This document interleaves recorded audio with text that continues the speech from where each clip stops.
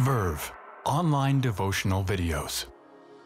To our Verve community, we are going to go on a journey together through the books of 1 Samuel, 2 Samuel, 1 Kings, and 2 Kings from the Old Testament.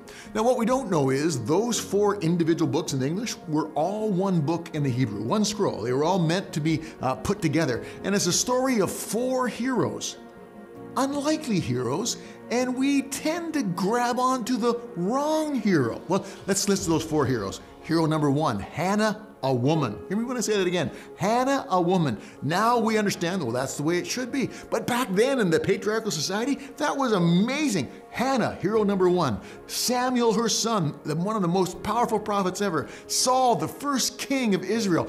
David, the second king of Israel. And when we look at those 4 heroes, we go, now David was a man after God's heart. He was a giant killer. He was an amazing hero. We need to be like him. But what we're going to find out in our journey, he was a messed up man that didn't stop messing up, and God still used him and blessed generations after him. Saul was, we say, he was a tragic figure. You know what Saul was? He left a personal relationship with God and got religious. That's his message. Samuel was one of the greatest prophets that was, and he was shaped that way by his mom, by Hannah. But Samuel, the great prophet, could not pass it on to his children. He knew power and encounter, but it stopped with him. Now Hannah, she is the hero that has no dross. She is the hero that has no marks. She's an amazing woman that was revolutionary for her day. So this is what I'm going to ask you to do. Look at 1 Samuel and look at the story of Hannah. Read it and then read it again. Read it slowly.